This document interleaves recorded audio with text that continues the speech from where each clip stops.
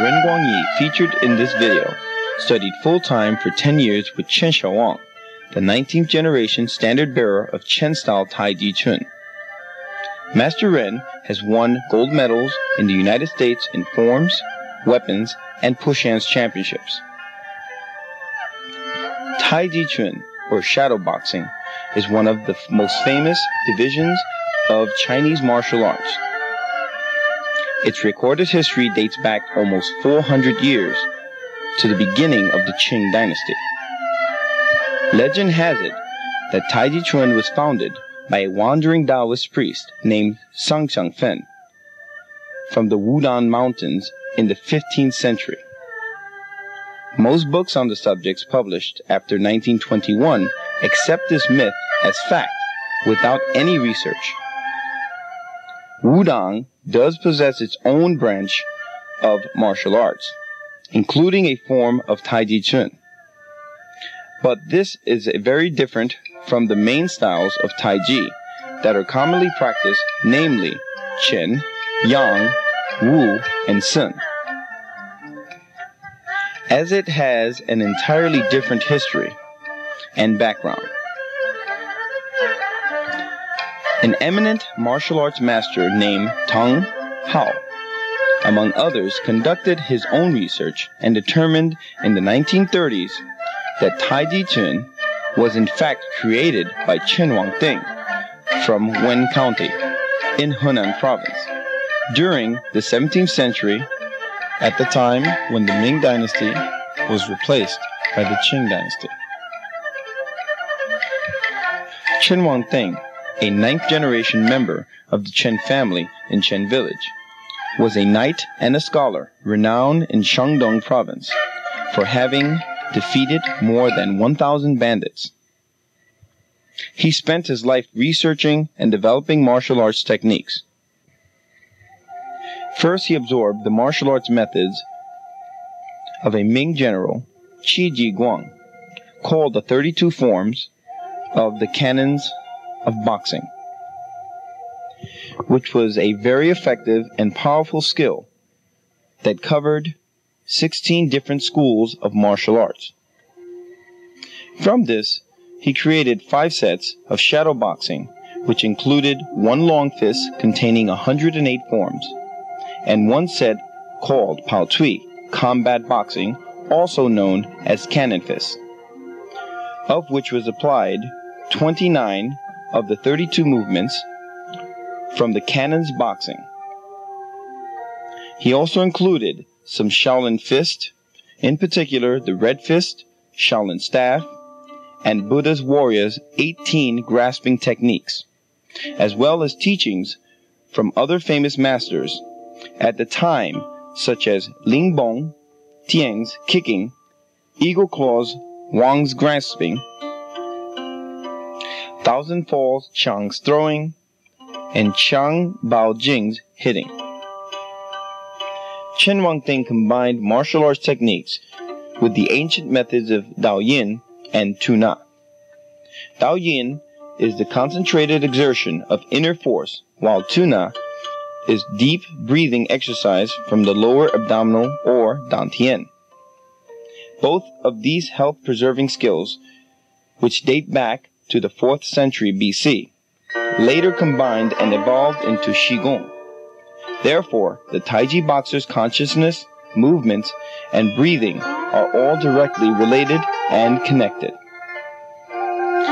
Chen Wangting also considered the theory of Jinglo, or acupuncture points, and channels within the body, through which qi, or vital energy, flows, for both attacking an opponent and, more importantly, developing the health of the practitioner.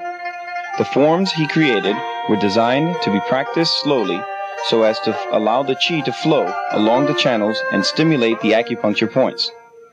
He kept a low stance to develop strong, powerful legs, which provided the foundation of skill, but also to help the qi flow and create the heat within the body. Chen also understood that the dantian, or lower abdomen, is the most important part of the body with regards to qi. So all of the forms utilizes twisting, waist movement, better known as silk reeling or spiral energy, to create power. In Taiji Chuan, all of the movements come from the waist, the energy originating from the dantian out to the hands. He also incorporated the principles of yin and yang, which is the underlying philosophy that unifies every aspect of Chinese culture, permeating its traditional medicine, martial arts, cosmology, and even the culinary arts.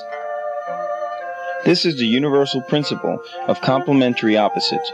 Within Taiji Chuan practice, it can refer to alternating between hard and soft, firm and yielding, fast and slow, expanding and contracting, and solid and empty.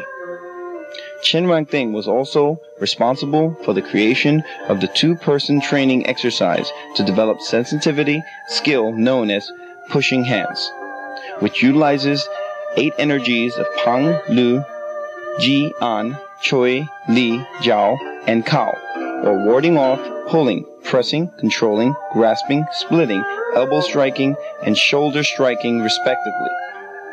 Chen Wangting's boxing routines and push hands techniques were passed down through generations within the Chen family.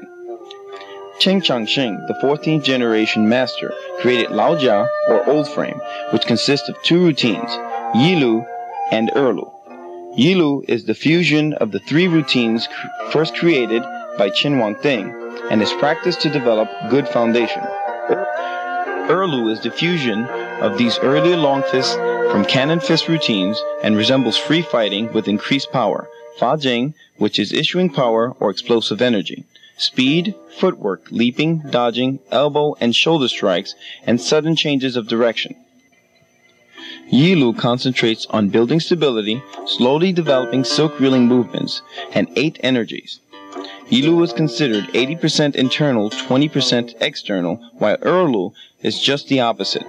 Without the proper foundation, the internal training from Yilu, one can easily injure oneself internally practicing Erlu due to the vast amounts of energy or vital qi it consumes. Traditionally, it was felt that one's training was not complete unless both forms were learnt, as the emphasis of each is different. On this video, Master Ren will demonstrate Xin Jia Lu, first performing the entire routine once through at normal speed, and then breaking it down with separate movements, with views from front and both sides. Chen Jiangxing was the first Chen family leader to teach the skill to those outside of the family.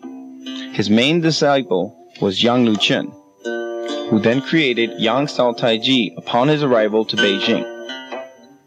He changed Laojia to suit it more for health purposes, so it became softer and was practiced at more consistently slow tempo. The more difficult movements were omitted, and so it was easier to learn and practice, and therefore more accessible for the general population. His grandson, Yang Chenfu, then created the big style, with its large and open postures, which has become the most popular form of Taiji Chuan in China and in the world today. From Yang Taiji came other styles, Wu and Sun. The 17th generation Master Chen Fa-ke, grandson of Chen Changxing and grandfather to Chen Xiaowang, Ren's teacher, took Laojia to Beijing in 1928, and also was the creator of Xin Jia, or New Frame, featured in this video, which is based on Laojia and also consists of 2 routines. Xin Jia Yi Lu comprised of 83 forms, as opposed to Laojia Yi Lu's, which is comprised of 75 forms. Xin Jia comprised of more complex, silk reeling movements and contains more Fa Jing with Qinna techniques.